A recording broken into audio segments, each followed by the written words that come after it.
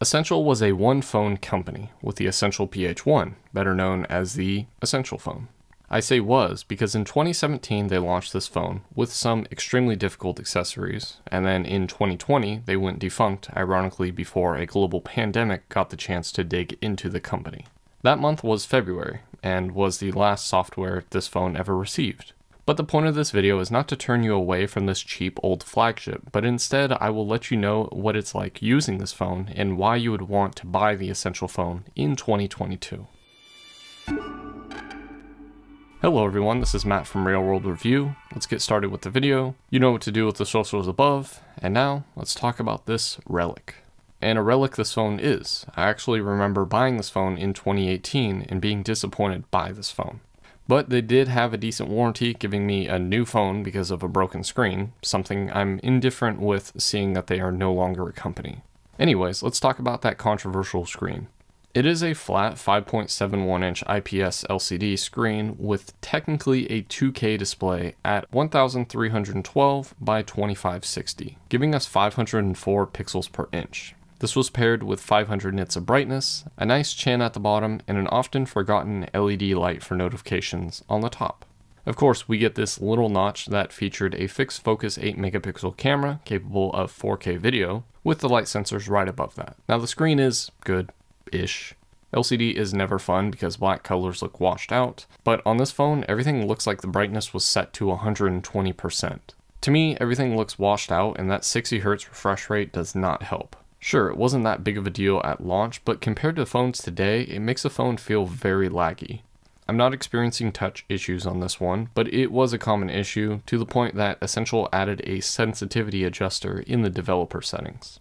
This is all powered by a 3040 mAh battery, strange number, and the Snapdragon 835 chip, which is paired with 4GB of RAM and 128GB of UFS 2.1 storage. On paper, not the worst, but today, it struggles. The battery life isn't that bad for what I use it for, but my phone isn't really in the worst condition, so it's possible that if you buy a used one, your battery life might be pretty bad, or even worse, pushing up the screen because the battery needs to be replaced, which was a common theme.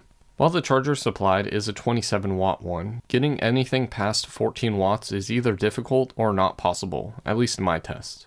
Still, it does seem like it charges pretty fast, going about 60% in 1 hour, which is not fast, but compared to old phones, it's pretty fast. Even with this glass, I mean ceramic back, no wireless charging is in this phone. As for the chip that they used in this phone, it isn't that bad, but the benchmarks today are terrible, with graphic performance in games being lackluster. I never had an issue with RAM, ironically, and the 128GB of storage is still a decent amount of storage, so that's good for audio and video. The former that is half-baked because of the lack of the headset jack. Essential does, however, give you a headset jack adapter in the box. As for the size and the materials, the phone is a fairly compact device with some heft. The 185 grams is thanks to that apparently heavy ceramic back and titanium frame, but it looks really nice. I do have the Halo Gray version, while the most common color is a glossy Black Moon. I would love to have the almost impossible to find Ocean Depths color. Speaking of, the phone is IP54 water resistant, and given the age, as well as how weak that claim is already, don't put this anywhere near liquid. On the back, we have an almost logo where the camera flash and autofocusing unit is, a microphone in the middle, and 2 pogo pins for that 360 camera and the impossible to get HD audio adapter. Oh wait, you can buy it. Below that is a fingerprint reader. I did have to fix mine because for some reason it did fail.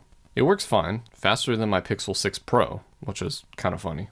On the sides we get volume and power buttons, nice and clicky, while the left and the top are just antenna lines.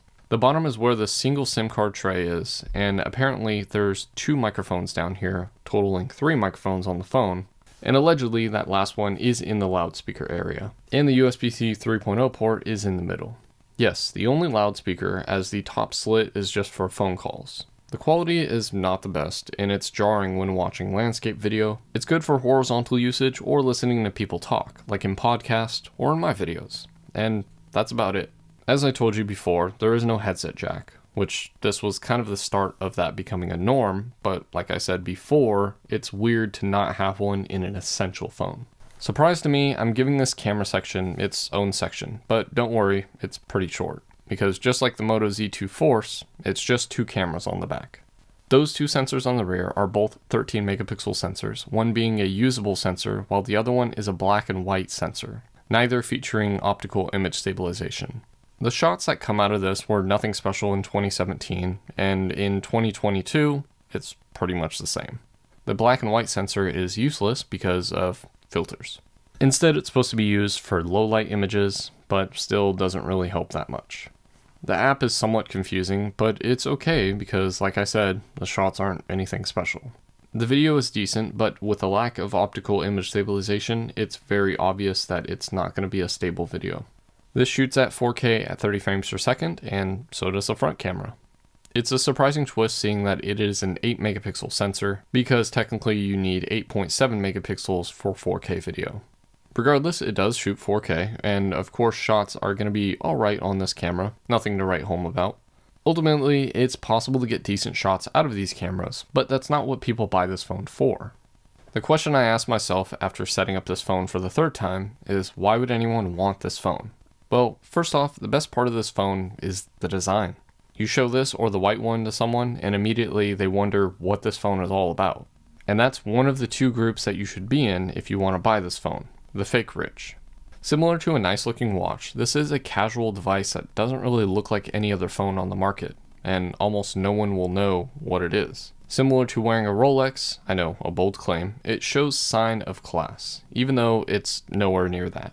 The other reason is that these phones are cheap burner phones or vacation phones. Sure, you can get the Palm phone, but the performance and usability is much better on this phone, and in most cases, cheaper, just as long as you stay away from Amazon. I still love the design of the phone, and actually using it doesn't bother me that much. The fragile screen and plastic trim is something to worry about, but overall, it's still a pretty decent buy. And even if you're stuck with that horrible company called AT&T or any sub-providers of them like H2O or Cricket, they will still support this phone, and every version you can buy is unlocked. Pair that with a sub-$100 price, and you have a decent device. Or just buy one with a cracked screen, and I'll show you how to fix that. At the end of the day, I don't think that this phone is worth the purchase in 2022. Sure, the price is nice, but as a daily driver, you're going to be missing out on a lot of features, and if you add a couple dollars to that, you can get something that will last you a long time, like an S10 era device. I mean, the notch interrupts your videos, and the speaker doesn't really sound that good anyway. This is a good phone for calls and text, and that's about it. By the way, that vibrating mechanism is horribly annoying. And that's my review of the Essential phone, the non-essential phone. Wait, I did that last year. How about the not so awesome phone? But what do you think? Talk about it in the comments below, and as always, thanks for watching.